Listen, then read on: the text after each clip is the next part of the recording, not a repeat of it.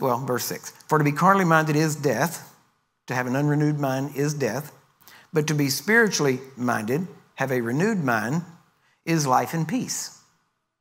Because the carnal, unrenewed mind is enmity or hostile towards God, against God.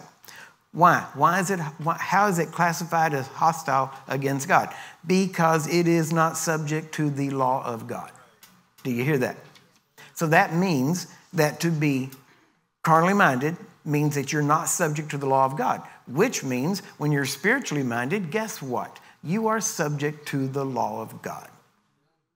Do you see that?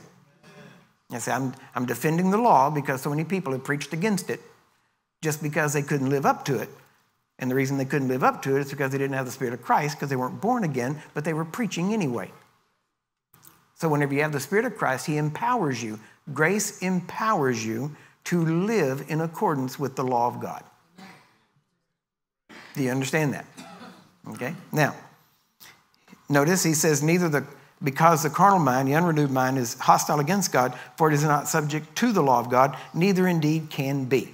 So the carnal mind has to cease to exist, and that means it has to be changed to a spiritually renewed mind, or a renewed mind, which is a spiritual mind, before it can be subject to the law of God. Right? Simple, right?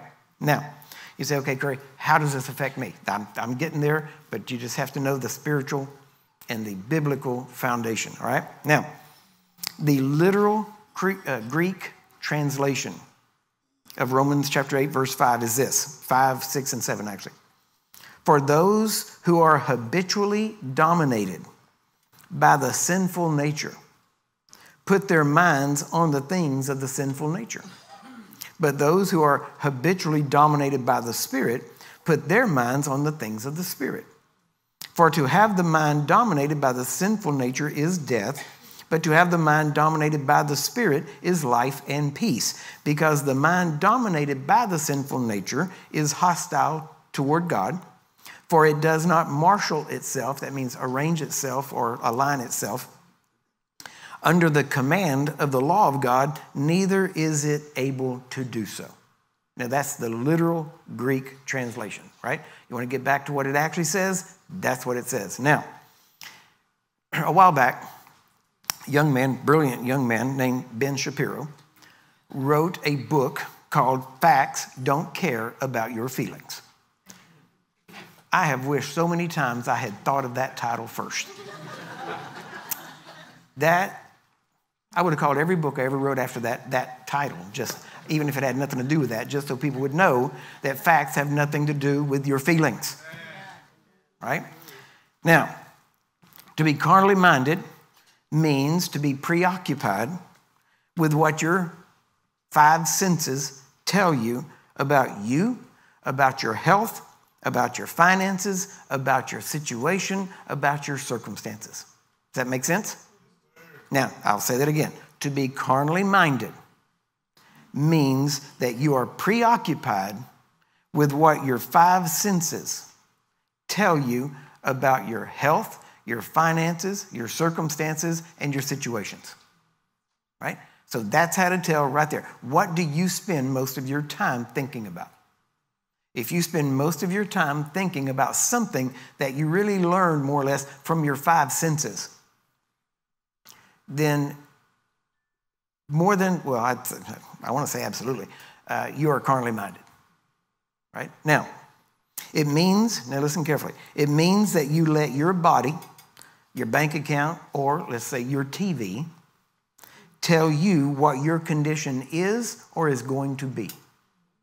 Now, let's just let that, and I know I'm kind of talking a little bit slower than normal. Why? Because I want these to soak in. I want you to get this. To be carnally minded means that you let your body, your bank account, your TV tell you what your condition is or is going to be. Do you hear that? If you align yourself, in other words, if you act on what your body or your bank account or your TV tells you how your condition is going to be, then you believe that, you're carnally minded, and you believe that more than you believe the Word of God. See, this is super simple. Well, super simple to lay out and say. A little bit different to actually do. It's still not hard to do. It's a decision, and you decide to do it or not. Most Christians never decide. They just, why? Because there's so much in the world that you can't tell them different from the world. And they talk about the world, and they talk about everything in the world, and they talk about every situation of the world, rather than what to do about it or what it's going to do or not do to you. Now, it means, okay, now let me say it this way. Whatever you let dictate your future, whatever you decide is the truth about your future, that is your God. If you let the news tell you how you're going to be suffering because of the economy, then the economy and the news is your God's. God has already said what your economy and your situation is going to be. He will supply all your needs according to his riches and glory by Christ Jesus. It's that simple. So you have to choose to believe one or the other. Now, if you believe, I'm not saying that stuff ain't happening. I'm just saying it doesn't have to happen to you. And you said, but it's already happening to me. Well, then you can turn it around.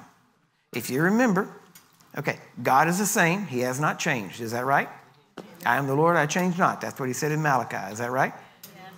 Hebrews 13:8 says the same thing, that Jesus Christ is the same yesterday and today and forever. Amen? Amen. So he hadn't changed. So the same God that protected the Israelites who were just across the river from the Egyptians can protect you. Is that right? Yes. If they can have the plagues and the children of God not be plagued, then God can do that today. Yep. Is that right? Yes. But you have to decide to allow the Word of God to have entrance into your heart that brings light, that allows you to believe the light that changes your situations. Now, I have to get to CD myself and listen to that statement again, okay? Because I don't know if I could repeat it that way or not. But now, so whatever you let dictate your future, or whatever you believe is going to dictate your future, is your God. Now,